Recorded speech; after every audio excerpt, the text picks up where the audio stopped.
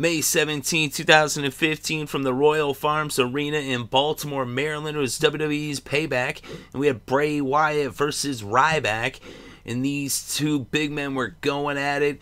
They were handling out the punishment back and forth, just vicious moves, power moves, and Bray Wyatt was using his ring psychology as he was outsmarting the big guy, and he landed on him outside the ring.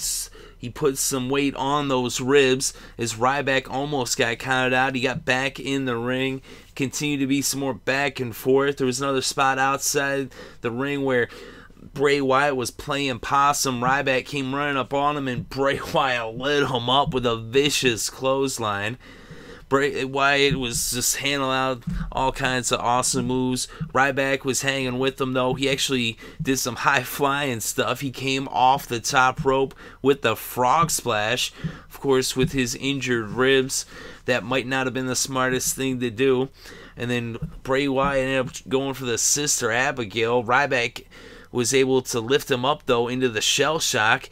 But then Bray Wyatt, while he was up on Ryback's shoulders, he was able to kind of shift his weight to where Ryback ended up in the corner. Bray Wyatt ripped the turnbuckle off from the corner of the top turnbuckle, and then he ended up wiggling loose. He pushed Ryback into that turnbuckle, and then he caught him for Sister Abigail. It's Bray Wyatt is victorious in an awesome match, and Bray Wyatt wins 1, 2, 3. This was sweet.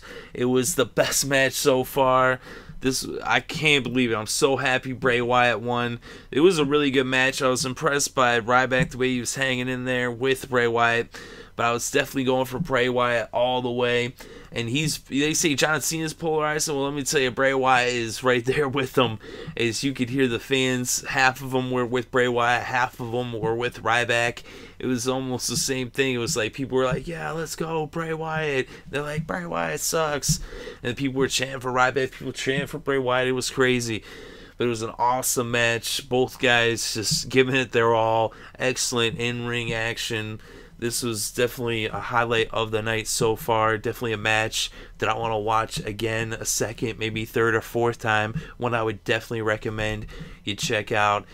Very sweet, very happy that Bray Wyatt got the victory over Ryback at Payback. Let me know what you think in the comments section below. Were you happy that Bray Wyatt gets the win over Ryback, or were you going for the big guy? Are you mad that he wasn't able to eat the Eater of Worlds, as the Eater of Worlds engulfed him and got him with the Sister Abigail and laid him out? But let me know what you thought about this match and what you think about this feud going forward. Definitely interested to read your thoughts and opinions. Thank you very much for listening. It is appreciated.